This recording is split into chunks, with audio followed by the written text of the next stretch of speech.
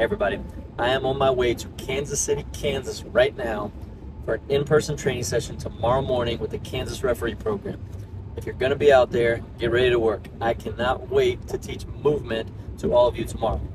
So in this session, we talk about a lot of these things frequently, right? We're going to go over some sprint technique drills. I'm going to give you some things that you can take away for game day warm-ups, for your own training sessions and warm-ups, movement prep stuff, things that will keep you healthy and injury preventative overall as well, okay? I can't wait to meet you guys tomorrow morning. Hope you can show up. Get ready to train hard. This is a 7.5-hour drive for me right now, so I'm going to be stiff. I'm going to be tight. I need to be ready to move around tomorrow morning too. So we do have a hotel stretch email going out tomorrow that will list out for you the steps that you can take, the exercises that you can do, the target spots on your body in which I would make sure to hit prior to going out onto the field traveling. Many of you have to travel to your events, to your matches, to your games, and you need to know the hot spots and what you really need to stretch. I think some people are lost sometimes and they're just not quite sure what to do. So if you check your email tomorrow morning, we're going to make sure that you have a list laid out for you. There will be a couple of video links involved with that as well, so you can make sure you hit all the target spots. As for me getting warmed up, getting loose, getting my body operating back again, okay? So for starters, I am definitely going to go through some hip resets. That's a big deal. You can take that from physical therapy, from chiropractors. I need to make sure that my spine, my hips, my torso, everything is in a line before I go in and start moving around and getting going.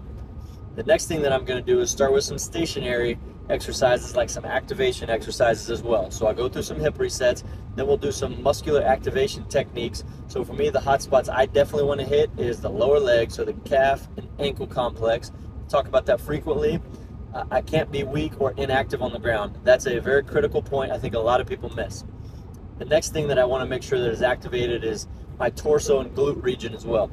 I definitely want to hit that, and I need to make sure that is operating smoothly as well. So after I do those two things, I'll go through some hip resets. I'll take my time. I will go through the activation series that I personally like to go through as well. Then after that, before I start to get up on my feet, I'll do some stationary or in place dynamic movements. So I'm going to start hitting my calves once again, my glutes, hips, internal, external rotators. I'm definitely going to hit my hamstrings, hip flexors. Big key, my hip flexors are going to get short and tight that I've been sitting for 7.5 hours on this drive.